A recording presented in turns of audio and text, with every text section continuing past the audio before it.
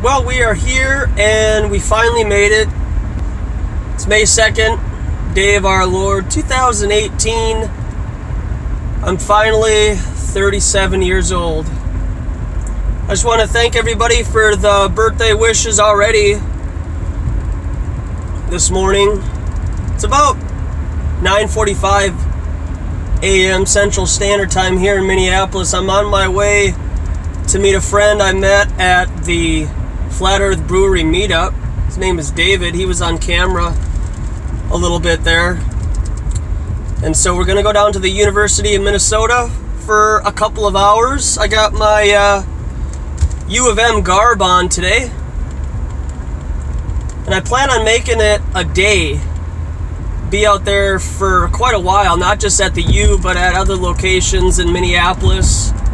I hope to run out the memory card with video today, kind of make it a special birthday episode today. So, those will be uploaded generally, like later tonight. And you'll have the first 2 hours right away, but I mean, it's going to take a while for the other videos to upload. And I have some red pills that I'm going to be handing out to people. So if people want to get some red pills, give them some Pez as they walk by. It's always good to bring enough candy for the class on your birthday and help everybody else celebrate with you. So I figured I'd bring some candy, and I'm gonna ask them what they think about $2 bills. See if they even believe that $2 bills have been printed in the past, and hopefully I'll be able to remember that. So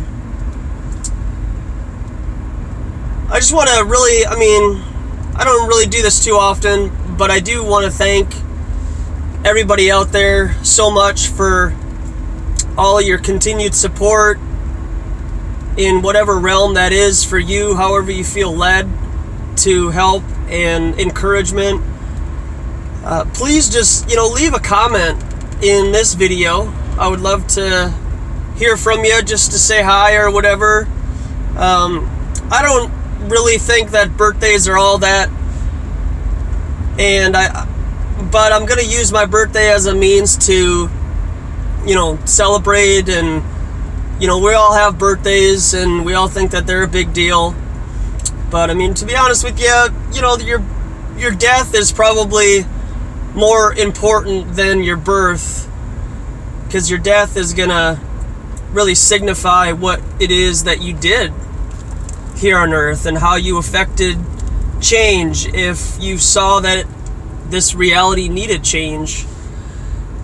And so I just want to really encourage everybody this summer to investigate all these claims, and sooner or later we're going to have to really just start holding hands and start moving forward towards the end goal. And really the end goal is to change the educational system where it's at and raise up kids that are more informed and get rid of all these lies in our reality, particularly with NASA, for them to cancel another moon traveling experience for us all to see here on Earth. It should raise some red flags that they continually cancel things. So if you're gonna give people like Mad Mike and IPS and the whole rocket crew a hard time and Flat Earth for canceling for 9 months, then you ballheads gotta start giving NASA a hard time too. You can't just give NASA and all these government programs a pass. And so I'm doing my part, and I hope that my testimony is enough for people to see that there is some validity to this information. You might think that I'm, crazy anyways. So, got some birds here. trying to there's no crosswalk for the birds there, so hopefully they stay safe. But don't want to really take this too long. I'm driving out to the University of Minnesota right now as we speak, and I just wanted to deliver this message out to you guys to be prepared for many, many hours of authentic intent, interacting with the public. I hope that I'm able to convey the message to these people in a direct manner. Some people need to, I need to be a little abrasive towards, and other people, I hope that they're able to listen and just walk away, respectfully, and we don't have to have any, arguments. But